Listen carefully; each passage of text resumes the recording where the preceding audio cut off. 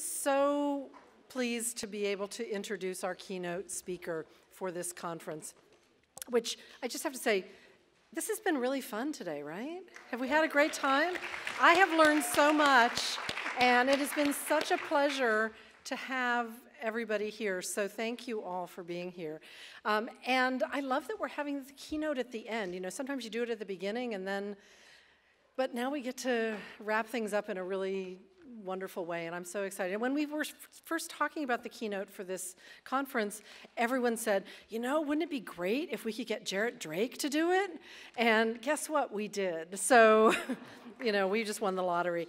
Jarret Drake is, as you may know, a one-time archivist who is now a graduate student at Harvard University in social anthropology, and is also an activist archivist working with the People's Archives of Police Violence in Cleveland. So he's worked in university contexts, both as an archivist and now as a researcher, but has always kept his work connected very deeply to community archives, and archives that are not only about collecting people's histories, but also activating that archive for political change and social justice. So he is going to talk to us about this work, and his title of his talk is Graveyards of Exclusion, Archives, Prisons, and the Bounds of Belonging. So please join me in welcoming Jarret Drake to the podium. Good evening. Thank you, Elizabeth, for that warm welcome. And before I get started, I have a few other thanks that I want to give. I want to thank the people who made this space possible, who made this space so warm and welcoming, everyone who set up tables, chairs, food, water. It's so hot in here. When they pour that ice, I might ask them to pour some on me. So it's very warm on this very cold, crisp New York day. I thank everyone who's setting up the media to make the recordings available for posterity, everyone who coordinated the logistics of the travel. I know that takes time, it takes attention, and I just want to name that and say that I see it. And I want to thank Elizabeth and the rest of the Scholar and Feminist Conference planning team for bestowing this honor upon me. And it really is. I've been talking to people about how I don't really get that nervous talking in front of people, but this is the exception to that. I've been an attendee here a number of times, accompanying my partner, Karina Barris, who is here today, so we should clap for her. She's basically an archivist at this point. She's been to so many talks and conferences about archives, but with her, I've come to so many events in this very room, so it was definitely like, I thought it was a typo when I got the email that said that I would be speaking at the Barnard Center for Research on Women. And I want to also thank Monique from the last panel mentioning Monet Cass, and like I was hearing it and I had to like do a double take because I live in Roxbury. I live right near Monet Cass Boulevard. I had never heard the story at all. So I just think that's a testament to the power of this space to be so connected and educated and surrounded by wonderful people. So thank you for helping tell Monet Cass's story. And I hope that my comments here today can wrap up what has been a great conference all around. So before I actually get into the heart of my talk, and again, the title is Graveyards of Exclusion, Archives, Prisons, and the Bounds of Belonging. I wanted to give a little bit of a preface that explains why in the hell I'll be discussing archives and prisons in the same breath, because I don't think it's that obvious of an observation. So the short answer is that over the last 10 years, I've spent the greater part of my life in either an archive or a prison in some capacity. So the first archive I ever worked at, the Beinecke Library at Yale, it sits just a few blocks away from the New Haven Correctional Center, which is a level 4 high security jail that incarcerates people who are awaiting trial or awaiting sentencing. And so during the summer of 2008, I would leave from tutoring at the jail and go right into the Beinecke to work. Fast forward 4 years later, in 2012, I'm getting my master's in archival studies at the University of Michigan. I chose to write a master's thesis because I like torturing myself, and wrote a master's thesis that I didn't have to.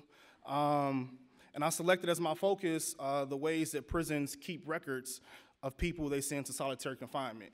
And I'll never forget reading about the fundamentals of records management while at a casino hotel in Tupelo, Mississippi, and then driving out to Parchman to the Mississippi State Penitentiary to talk with prison administrators and guards about their processes for packaging people into caged boxes and storing them away for definite or indefinite sentences.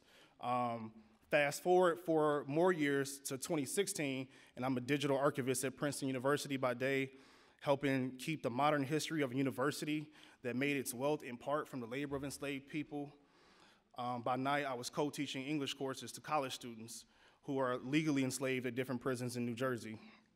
So fast forward to the present, and I'm training to be a social anthropologist where, again, I'm spending a lot of time thinking and reading about archives in prisons. So I mention all of this to say that prior to my preparation for this talk, I never saw any connections between my experiences in archives and prisons. I arrived at one site, the archive, to labor, and I arrived at the other site, the prison, to liberate. I separated in my mind the labor from the liberation, failing to realize that you literally can't spell the word liberation without labor. The only things that seemed obvious to me about both archives and prisons were their racialized, gendered, and class dynamics. The professional staff makeup of archives is disproportionately white, and the largest share of the labor is done by women, whereas the composition of incarcerated people is disproportionately black and poor, while the most disproportionately criminalized within that demographic of black poor people are black women, which the historian Dr. Callie Gross meticulously tracks with her scholarship. So these racialized, gendered, and class dynamics of archives and prisons should be apparent, but what's less so is what I'm about to describe today. It's been 2 years since I visited a prison or worked as an archivist, and this distance has given me room to read, reflect, and ruminate on the social functions that these two sites serve. More than anything, I want everyone here to know that I'm not pulling these stories out of my ass and making them up, as men are wont to do in these situations. And I also just want to name my gender. One of the other reasons why I was really nervous about accepting this is because I really don't feel like I should be up here. And this is not in the script, but I just had to say it and name it. And as I talked about in other places, I think that men get too much credit for saying basic shit that women say all the time, and white people get a lot of credit for shit that black people say all the time. And so I just had to name it and speak on it, and I don't really know what to do with it. I just want to get it out of my head for right now. So back on script. So what you're about to hear comes from engaged experiences, sensitive scenes, and lived tensions. This is not the only or the definitive way to look at the problem. It's just the way that I do so. And my hope is that it might open up for you some of the topics covered at this conference so far. And if I do my job right, maybe a few topics that it didn't. So that was just a preface. I ain't even started yet. So graveyards of exclusion, archives, prisons, and the bounds of belonging. The boundaries of an archive exist equally in their fixity and their fluidity. The rarity of archival records, so goes the logic, requires that organizations that manage them to erect and enforce borders capable of communicating to potential visitors that they have indeed entered a separate space. Weighty doors, swipe card readers, and security guards accomplish the aim appropriately. Yet an archive must also maintain permeable perimeters in order to engender processes of knowledge creation and dissemination. An archive thus attracts potential researchers in part from its support of past researchers seeking to share findings from previous visits, as the panelists in the previous session illustrated. So in this way, archives teeter on a tension that simultaneously must keep items in and keep certain people out, all the while ensuring a secured but steady cycle of those who enter and those who exit.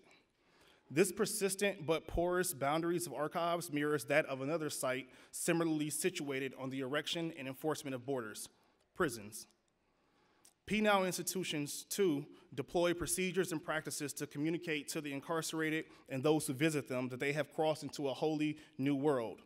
Similarly, weighty doors identification card verification technologies, and correctional officers patrol the perimeters of prisons. They, unlike archives, commit people within their walls against their will, but they share a dependency on the circulation of souls beyond the bars and back again.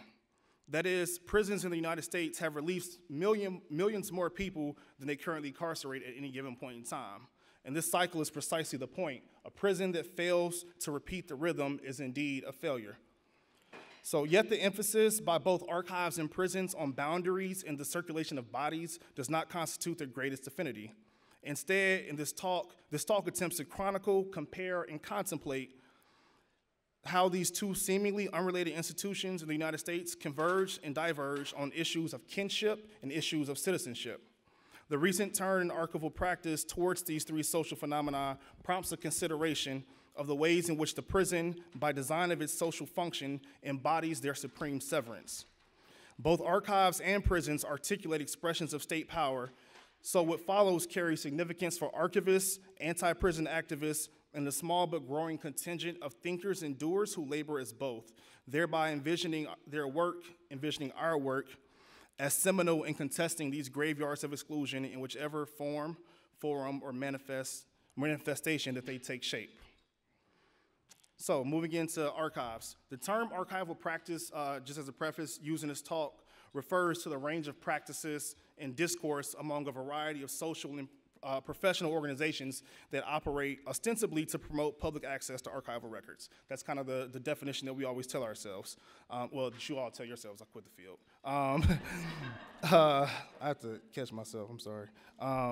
Examples of these organizations include the historical societies and the manuscript libraries, organized as independent nonprofit entities funded largely by individual monetary donations. And it also includes the governmental archival repositories and university special collections in which I used to work, organized within a larger institution and funded through a mixture of public and private funding. Other examples include the increasing number of initiatives intentionally established free from those constraints, again, as we saw illustrated on the previous panel, and the tens of thousands of groups in the United States that get caught up in this broad term of archival practice. It might appear to suggest that a shared focus on preserving pieces of the past is all that coheres these social spaces into a recognizable whole. However, the historical and temporary praxis of these organizations actually suggests that archives fulfill grander social functions, kinship and citizenship. Kinship, as some may know, has been a long preoccupation for anthropologists for decades. And rather than simply a substitute for the word family, kinship refers to the structural, the systemic, and symbolic elements of the relationship shared amongst people who identify as kin, whether that be on the basis of blood, obligation, or a mixture of both. The earliest social science studies of kinship emerged in the British mode of social anthropology, building out theories of kinship based upon the observations of so-called primitive societies, which was basically a poor euphemism for what ultimately amounted to analysis of how non-white people forged family ties. The anthropological study of kinship has been critiqued from a number of scholars within and beyond the discipline, chief among them David Schneider. Schneider argued that the anthropological approach to kinship studies relied on an unstated assumption that blood is thicker than water. He called this assumption part of the ethno-epistemology of European culture. Somebody should get that on a shirt. And concluded that anthropologists had to grapple with the whiteness of that assumption. I think we can extend Schneider's argument to archival practice and make a compelling case that in the United States, anyway, the field has likewise tacitly assumed that the family is a primary social entity around which to collect, arrange, and describe a set of archival records. So to put it another way, archival practice in the United States has a family fetish that we can recognize through three avenues. The first pertains to the emergence of archival institutions. The second relates to the reality of who currently constitutes a primary archival user base. And the third is reflected in a set of technological instructions aimed at assisting that user base. And I'll briefly go through each of these three. So on the first point about the history of archival institutions, and my apologies if you know some of this, I know that others in this room don't. But many historians, literary, and archival studies scholars point to the establishment of a national archives by France following the French Revolution as the dawn of archival administration. While certainly true to an extent, this declaration doesn't account for the fact that the United States didn't have a unified national archives until the 1930s. And so it would be inaccurate to claim that the way that the French marshaled memory in the wake of the French Revolution to foment a national identity was mirrored in the United States. Rather, the earliest archival repositories in the United States were the private historical societies and manuscript libraries of New England and the mid-Atlantic regions of the nascent nation. Their primary purpose was not to assemble an archive for the new idea of what was becoming America, nor was it to be accessible to everyone. Instead, these institutions largely collected family papers of the wealthy merchants, enslavers, and politicians who mostly funded these operations. This early emphasis on documenting family history explains why the first public archives in the US actually emerged from the Deep South in places like Alabama, Georgia, and Mississippi following the end of Reconstruction. Why the Deep South? I'm glad you asked. Without a reliable source of public records, champions of the lost cause would have been unable to document their lineage to Confederate soldiers, to whom many Southern towns began erecting monuments and memorials at this same time in the late 1800s. So a public archive also allowed white Southerners to file claims for pensions owed to descendants of veterans, as well as their ability to join groups such as the Sons of Confederate Veterans and the United Daughters of the Confederacy. So it would be these archival professionals from the US South, in North Carolina in particular, who initially led the US National Archives and ushered the field into its present professional form. So recognition of the origins of archive making and archive building in the United States is important because it helps highlight how the field of archival praxis will later develop, which brings me to the second point about the field's family fetish, its primary user base. So contrary to what many archivists would like to admit, we don't, or I didn't, spend the majority of the day helping historians find the last missing link in the puzzle that they were trying to solve and later publish for prestigious university press. That's just not what happens. The most consistent and persistent user base of archival repositories have been genealogists. This holds true regardless of whether the archive is a public government agency or a division of a private university's library. So for instance, while I was working as a paraprofessional at the Maryland State Archives, I answered countless reference inquiries from researchers trying to locate a death certificate for proof of an ancestor's birthplace, which is a really important way for Black people to trace their lineage because, of course, Black people were not always given birth certificates. So likewise, during my reference shifts at Princeton University and the university archives, a sizable number of phone calls and emails came from people trying to look up family legends of people who maybe went to Princeton and they were trying to confirm one way or another, probably try to get a legacy admission, to be honest with you, but you know, that's not in the paper, that's not going online. In fact, to cope with the onslaught of these calls of people trying to do genealogical research, we as reference archivists had a database that was ready to answer all of these questions and confirm or deny these intergenerational tall tales. So to reiterate, this is not to say that all types of archives rely on or have a substantial usage rate by genealogists, but it is to say that a sizable share of them do. So evidence to support that assertion brings me to the third way that archives embody a fetish on family, through the deployment of encoded archival context, corporate bodies, persons, and families, known to many of you or some of you as EAC, CPF. Lord, forgive me, I'm talking about this again. So because I love y'all, I'm not gonna go into details about what EAC, CPF means. You don't even need to remember that.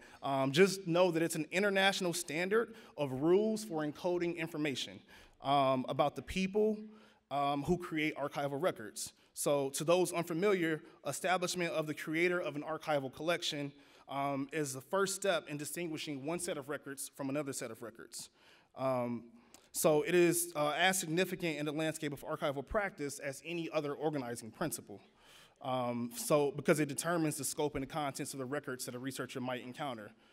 So EAC CPF as a standard aims to facilitate the creation of what they call authoritative records about a corporation, a person, or a family, so that a researcher at an archive in Massachusetts, for instance, would be able to recognize that there are related records of this family in Mississippi, perhaps.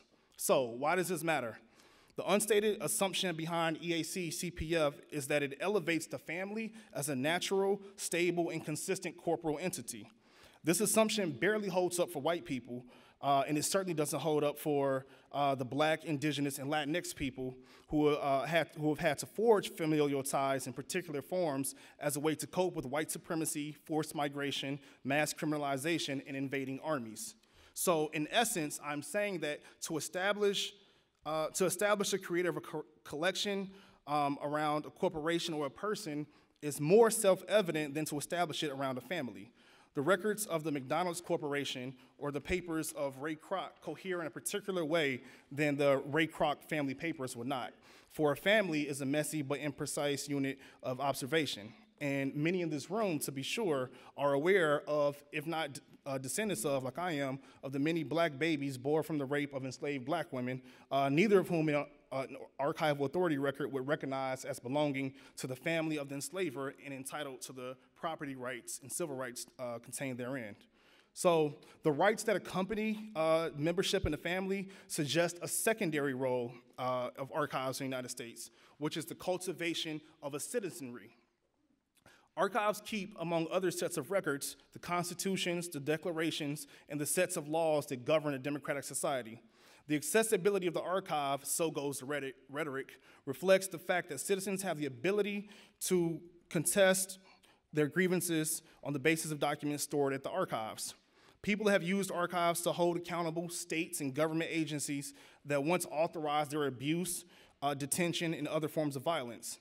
And so it is within the archive that the subject becomes a citizen, fully aware of the benefits guaranteed in the legal system designed for her enjoyment.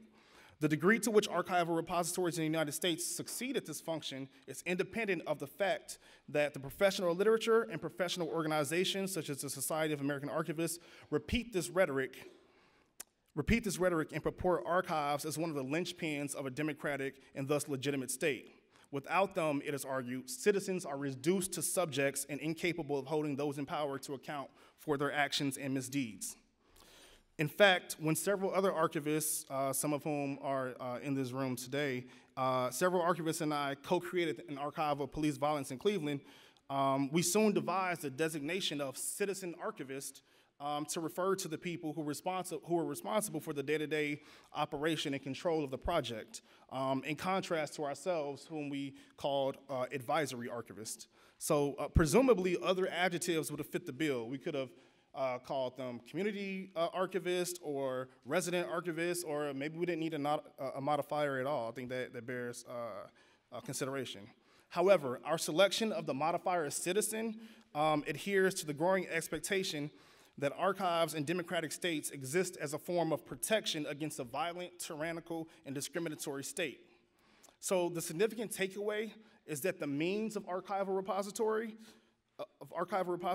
collecting and providing access to archival records must not obscure the social ends of archival repositories. Surely there are other ends, such as holding collective memory, a task shared with libraries and museums. But it's been my point to demonstrate the centrality of kinship and citizenship to archival practice, and in doing so, highlight their contingencies and inconsistencies. Family members are not born, but instead they must be made and they must be remade. And archives are a hidden terrain in a much larger battlefield of belonging. So, in the United States, the institution of the prison functions as a foil to this battlefield of belonging. By prison, I refer not only to the carceral facilities named as such and administered by the federal government, by state and federal governments, but also to the local and transnational sites of detention in which the majority of prisoners are actually held, oftentimes before a trial and sometimes without formal charges. While there is no single unifying logic amongst these tens of thousands of prisons, an overarching impact they all leave is the separation from one's family and the suspension of one's citizenship. Whereas archives help instantiate and facilitate kinship and citizenship ties, the prison exists to ensure their erasure. So a closer examination of the particulars will illustrate each point. Prisons aim to prevent the cultivation of existing familial bonds while circumscribing in the creation of new ones. In some, prisons accomplish this by dramatically reducing the ability of families to remain in contact with incarcerated loved ones. Private companies such as Securus Technologies charge family members close to $2 for 20 minutes of a phone call and even more for a video call. Such phone calls are even more essential amidst the contemporary landscape of prisons in which a person might be arrested in one jurisdiction, but then convicted in another and incarcerated in yet another because of a private prison operator. So even for those persons who are not packaged and shipped off-site, their family members face the toll of traversing to the remote locations in which they are held, a story captured in the prologue of Ruth Wilson Gilmore's 2007 book, Golden Gulag. Even if one is able to reach the prison to visit someone who's incarcerated, the unchecked power of the prison guard can so dehumanize and traumatize a visitor that they may never return. Angela Davis notes in her 2003 book, Are Prisons Obsolete?, the sexual violence that women prisoners endure via strip search. Yet the same violence is experienced by ostensibly free women who visit loved ones in prisons. So citing the need to screen for contraband, prison officers can force women to remove their undergarments or require a Muslim woman to remove her hijab for closer inspection. Oftentimes, this violence occurs in the view of children they've brought with them, as well as in the sights of other families. So while the gendered violence of prison thus can be an effective mode of family separation, it can also slow the growth of new additions to families as well. For instance, the Eugenics Rubicon is a collaborative project of Jacqueline Wernemont and Alexandra Ministern that chronicles forced sterilization of thousands of people confined in California psychiatric institutions across the 20th century. The survivors of this eugenicist violence were overwhelmingly female and disproportionately Chicana. After the eugenics law was repealed in 1979, hundreds more women prisoners in California were offered sterilization immediately after giving birth while under heavy dosages of drugs to induce labor or alleviate pain. Another widespread means of population control by the prison is the reduction of states that allow conjugal visits, which provide a safe and intimate space for a couple to have sex or simply spend private time alone outside the immediate view of others. Of the few remaining states that even still have conjugal visits, just one of those states permits same-sex conjugal visits, which is another iteration of the violence exacted, particularly against gay and lesbian lovers. So by enacting policies that prevent future family members from ever coming into existence, prisons thereby enact a legal, if not unjust, means of forced birth control. And whereas archives actively obsess over the preservation of genealogical and sometimes bloodline connections, prisons function in the opposite direction as a structural severance of those ties. Of course, families and their incarcerated loved ones persist and they resist in creative ways, but the overall impact is clear. Fewer and weaker familial bonds that are systematically eroded, as well as barriers to birth fresh ties. So the assault on kinship by the prison is surpassed only by its attack on citizenship. By stripping incarcerated people of fundamental human and democratic rights, prisons strive to make non-humans out of humans and non-citizens out of citizens. The American Studies scholar A. Naomi Pike classifies people held in U.S. prison camps as living with an indefinite rightslessness, in which their basic rights as people to bring grievances and have them heard are nullified in the name of national security. Increasingly, this approach is commonplace in domestic jails and prisons as well. The poisoned water wells, such as the current case in Massachusetts at MCI Norfolk, that has led to multiple deaths already. The absence of air conditioning in South Carolina, which led to a huge series of prison riots, and the lack of heating at the federal prison right here in Brooklyn, all typify the human and civil rights stripped of people held in U.S. prisons.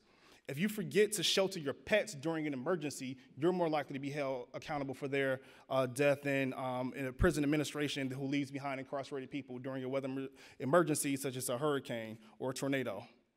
So the process of prisoner dehumanization preludes to revocation of rights afforded to those citizens.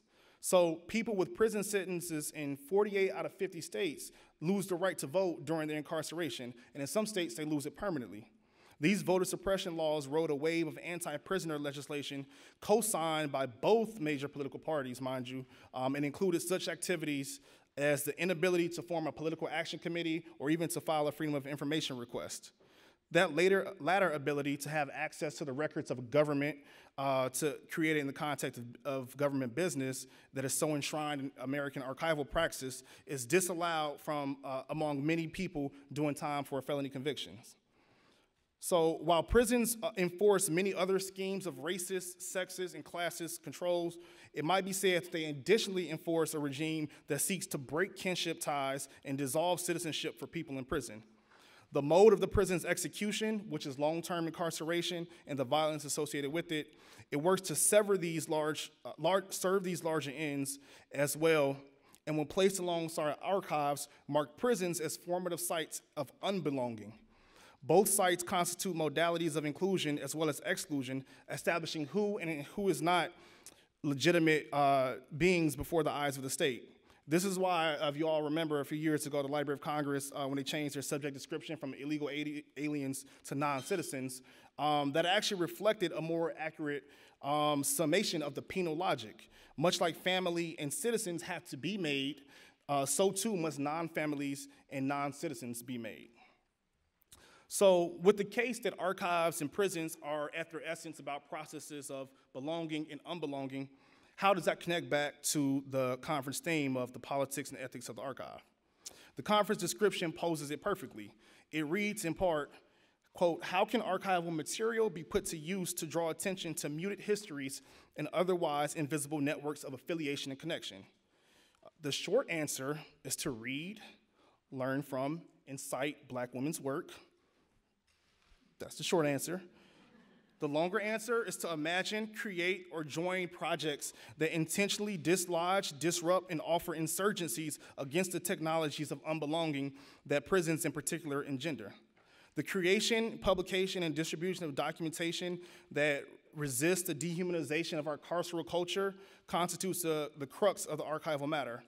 If, as I have argued, archives are writ large sites of belonging, it will follow then that they must be marshaled to dismantle the systems and sites based on exclusion from unbelonging.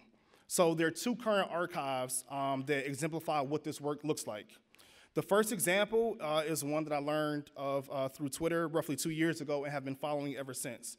Launched by the California Coalition for Women's Prisoners, A Living Chance is a project that gives voice to the muted histories that this conference seeks to reveal by interweaving, illustrating, and detailing the lives of women serving life without parole, or LWOP, prison sentences in California prisons.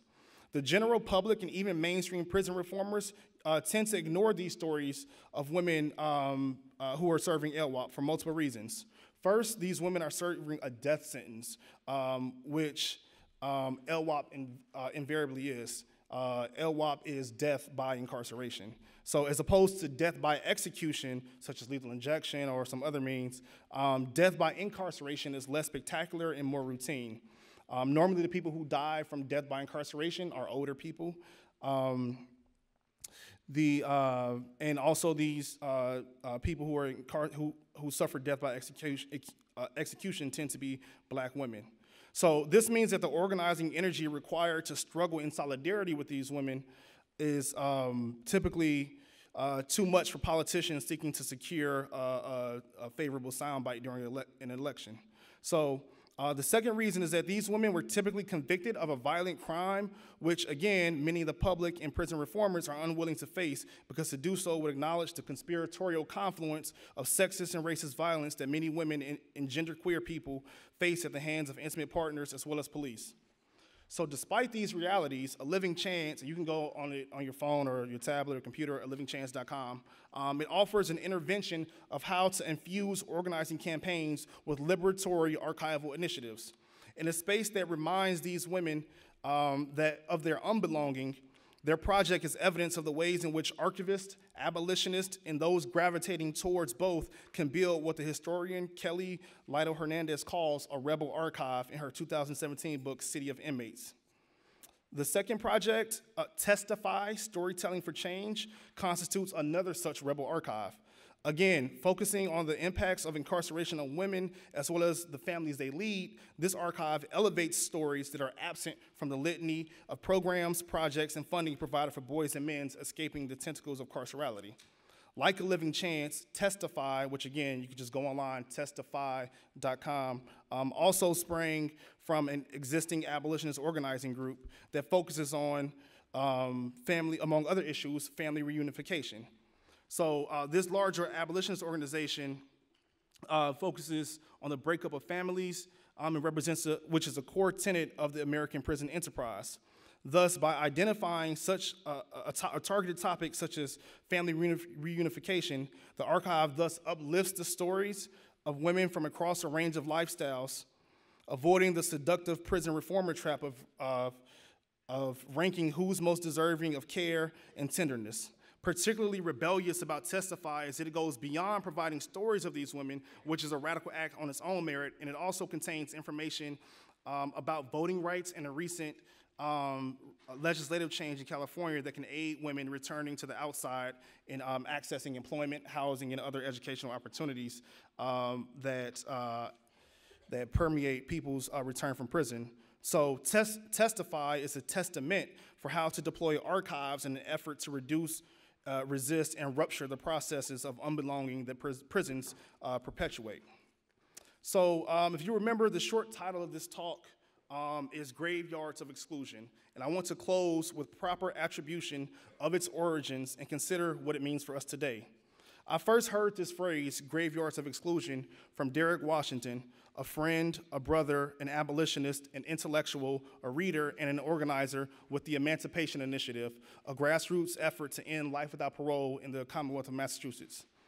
In addition to Derek's efforts with the Emancipation Initiative, he also gives his time to the Harvard Prison Divestment Campaign as an external advisor. He does all of this work despite being held in captivity by the Commonwealth of Massachusetts in the Commonwealth Supermax prison. In November, Derek delivered the keynote address, which we pre-recorded by phone, to a campus-wide forum convened by the divestment campaign. In the original recording of his speech, he poignantly described prisons as graveyards of exclusion. Unbeknownst to me, he removed that phrase out of the revised address that we played at Harvard. However, the phrase resonated with me because it names the stakes so clearly and convincingly. At risk are social and soon physical deaths that pile up in graveyards. An archivist with whom I formerly worked once said that archives are a type of death management work. She advised that archival repositories represent the documentary final resting places of a person's lived experiences. Both she and Derek are correct, in a sense. Archives manage lives after death, and prisons manage lives before death. The political and ethical endpoint of this claim should be obvious. If archivists care as much about families and citizenship as much as their websites, their publications, and their projects profess, then they would begin to see the prison as the ultimate rupture of those notions and envision their work as seminal in contesting these graveyards of exclusion. Nobody belongs in prison, and it's past time for archivists to press the boundaries of society to make this world possible. But to do so commands insurgent intentionality and an orientation to the work that, if practiced, brings us all to a more approximate version of freedom. That is the labor, and if we do it right, I believe that is also the liberation. Thank you. Hi, Jarret. That was an outstanding, thought-provoking discussion. Thank you. I have a question. One of the things that you stated really stuck with me when you said that it is within the archive that the subject becomes a citizen. So I want to just tease out a little bit with you the process of inclusion that we can make in terms of regranting citizenship to those who maybe have been removed from that, and the role of community archiving in that process. Thank you for that question. So there are actually one of the projects that I mentioned, the second one, Testify, Storytelling for Change. They provide a very interesting model of how to go about doing that. One example that they talk about is taking advantage of legislative changes that allow certain past criminal records to be expunged which allows people to have greater access to the basic services such as housing, healthcare, and other kinds of essential services they need. So I know that that's sometimes like a little backwards from what we think of archives. Like we think of grassroots archival efforts as necessarily producing more documentation, but sometimes what people need is to be free from particular records that follow them into like employment and job interviews and follow them into applications for school. So that's just one example. Another would be there's been a lot of discussion recently about archives for undocumented people in the United States, and like what's the on one hand, how to balance the need for protection, again, as highlighted on the last panel, from government agencies, but also how to ensure intergenerational memory. So I think some of the projects that were described in the last panel provide excellent examples of how to do that balance with diligence and respect for what people want to be transmitted to future generations. So, thanks. Thanks for your talk. When you were talking about Rubicon, one thing, perhaps, have you done any work with indigenous women? Because a lot of indigenous women in the 70s, right, were forced to have sterilization within prisons. So that was one question I had. And then I also wanted to ask you if you could maybe talk a little bit more about how you see yourself as a liberatory memory worker in terms of the work you've done inside. Yeah. So the first question, I have not.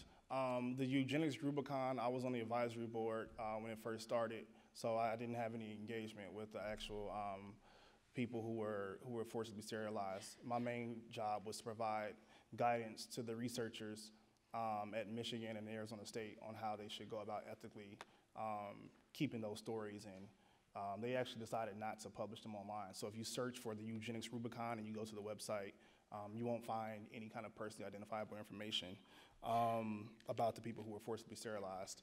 So the second part about the liberatory memory work and going inside, I think the direction that I'm drifting towards is paying close attention to some of the example projects that I gave to give essentially a microphone in front of the faces of people's whose voices are otherwise silenced.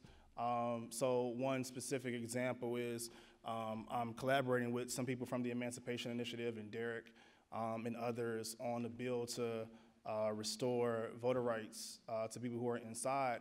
And when they asked me to be on this project, I was like, I don't know nothing about voting rights or like campaigning or anything like that.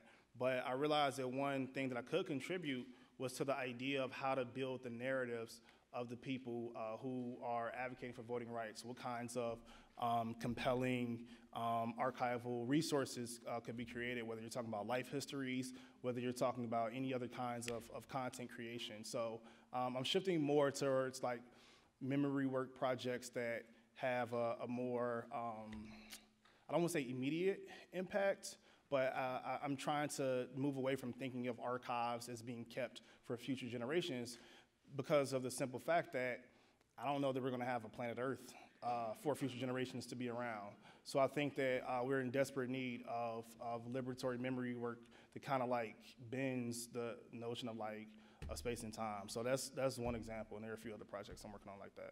Thank you so much, Jarret, for your incredible writing and all that you're doing to shape archivists now and archivists in the future. I have a question, but I just want to make a quick comment. The first collection I ever processed was historical court records that involved inventorying individuals, their addresses, counties, and of course, the quote-unquote crimes that they committed. And I was 20 years old, and I was like, okay, I'll do it. You know, this is my job.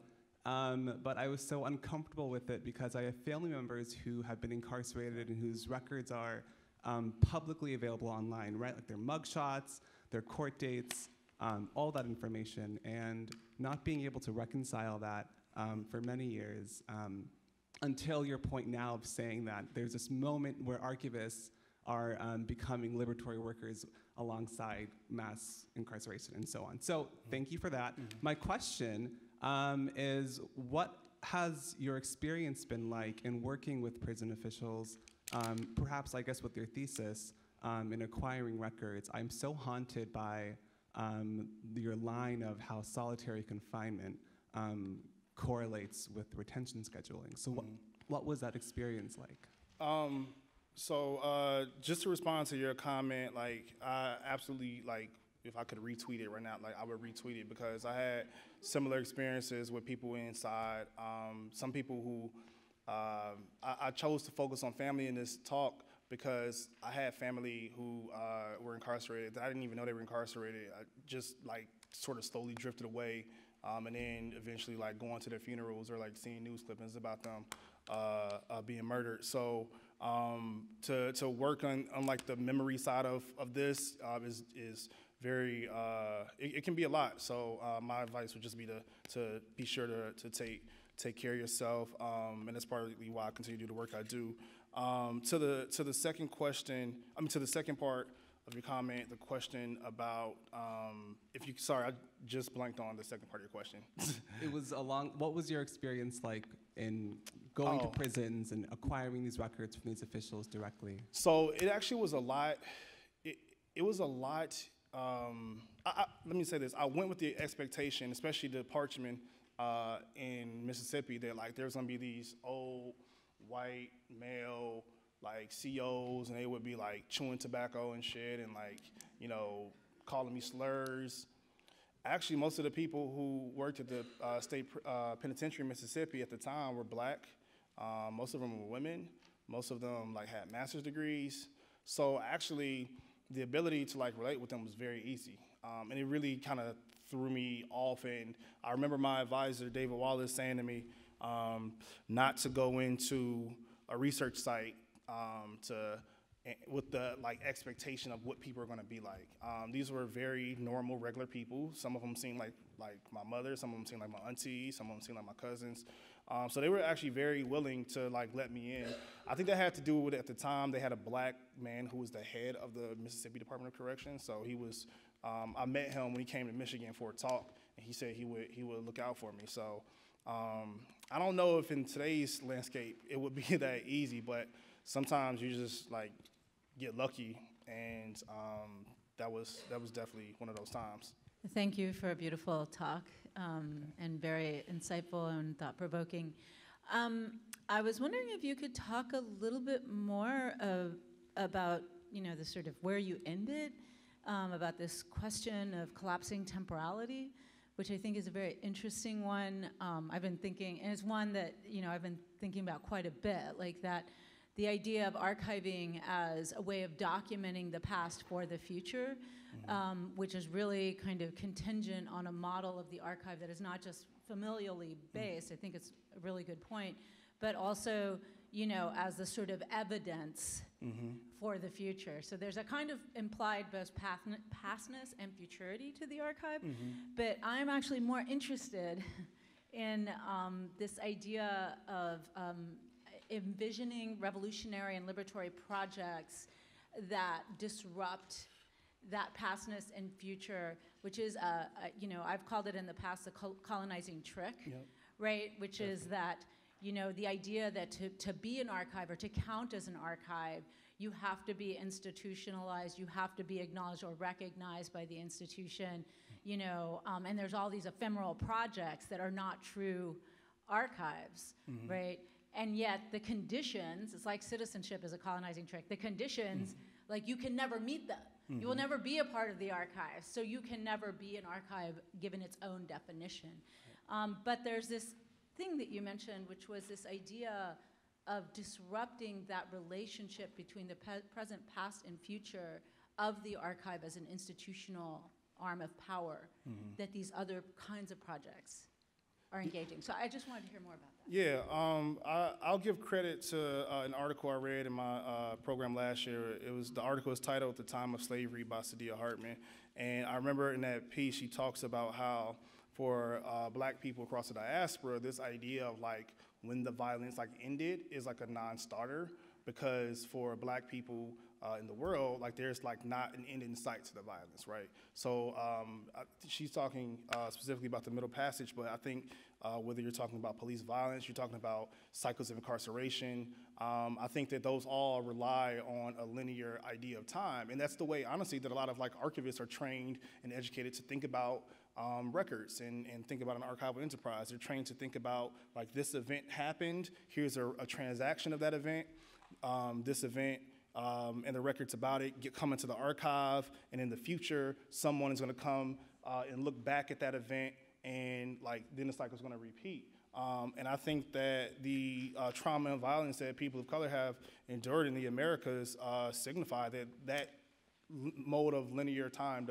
doesn't work. So yeah, I think that, and that's something that I only arrived at once I left the archive. Like when I was still working, and you know, for instance, with the project in Cleveland, I was still very much thinking about like, okay, like when did this event happen? Like where did it happen? And trying to like plot this kind of like template. And I think that the emergence of archives that complicate that and distort time are the most revolutionary. I think it gives Black people places to hide from the violence. I think it gives us spaces to stay safe. So yeah, I really hope that more and more practicing archivists think about how the colonial view of time as like an event happens and then there's a record of it. I hope that they begin to complicate that notion, because it helps at the end of the day reaffirm existing power dynamics and inequalities. Thank you so much for your talk. There was something that stuck out a lot for me, because in my talk, I opened it speaking about how in the Virgin Islands, we're a community that has kind of effectively lost our archives, and that relationship to our lack of full citizenship in the United States, but definitely, it definitely also reflected our lack of being seen as a political body when Denmark chose to sell us without thinking about the political rights of the people that were there and how the archives were then taken away. But what I find interesting is, you know, the US Virgin Islands have yet to write their own constitution. We've tried 5 times. And one of the things that keeps getting caught up is this idea of what is a Virgin Islander and how the archives relate to that. Because what ends up happening, as you talked about this idea of a colonial idea of time, is that we look back to 1917 when we were transferred from one colonial power to another, and that disruption that happened as a marker to create a new Virgin Islander, and as a marker to create an ancestral Virgin Islander. And so when we tried to write our own constitution, there was a creation of that term, which keeps getting rejected. And so I guess for me, starting off this with my thoughts, I'm really curious about this relationship between archive, citizenship, the coloniality of thinking about time, and just if you had any thoughts about our conundrum. Yeah, I've heard about that case before, actually from a few anthropologists, and ostensibly the way that like the West has tried to tell people you become citizens is you have to have some documentary evidence of it, right? So like now there's all this talk about like people keeping them papers on them, even if they are quote unquote a legitimate citizen. Like my argument would be that if you're Black, you can never be a legitimate citizen in a white settler colonial society. So like part of it is a recognition that like the limitation of the archive as that purports itself to be one about like enfranchising more people. Hey, come get naturalized and get a passport or get a XYZ, but always realizing that it's literally just a piece of paper. And once, you know, a great example of this also in the Caribbean has to do with the Dominican Republic revoking the citizenship of people born and raised in that country who couldn't prove that their grandparents were born in that country. What that essentially said, and gets to the point that you're raising, is that if you can't like bring forth some documentary evidence to say that you belong here, you're going to get kicked out. And they have since deported large amounts of people. So I think that what most interests me about projects that like kind of try to evade the colonial structure of like keeping records is that you can like kind of in a way,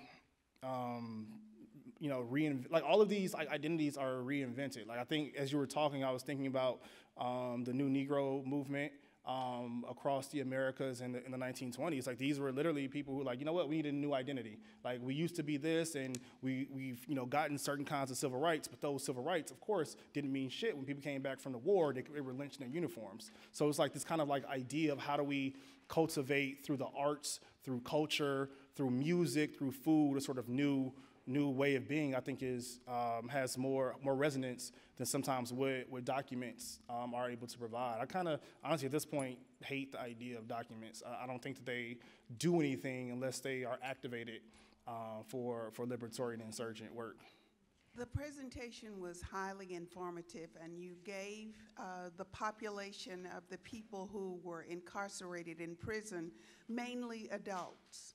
But you spoke of the intimate spaces where partners could get together, and basically there are creations taking place. And children, infants are born in prison. I'm wondering if you saw anything in the archives where that stigma of where they were born is impacting how they participate in school, basically, because you have to have an address, and a lot of the addresses of kids coming into the public school system now is they're in Brooklyn, but they were born in Bedford, huge prison up there. Right. So your presentation talked about the archives, but I didn't hear any type of acknowledgement of those people, those infants who are born into that system, and I'm wondering if there's going to be a type of stigma that will follow them throughout because of their address. Yeah, your observation is spot on. That was an oversight on my part. I'm not as familiar with the records of like juveniles, just because I haven't, or infants, I haven't worked with them, so I can't speak to it. I would presume though that having been a public school teacher, that it definitely does impact like all kinds of things in terms of like residency and things of that nature. But I'm personally just under-informed about it, so that's the only thing I can really say is it's something for me to learn about more, and I would love to read anything that anybody has to suggest on it. I'm going to take the privilege of the chair to say thank you so much for a really, really moving and provocative talk, and thanks to everyone here who's made it to the end. You get a reward. There's a reception and more conversation. So thanks everybody for a great day. Thank you.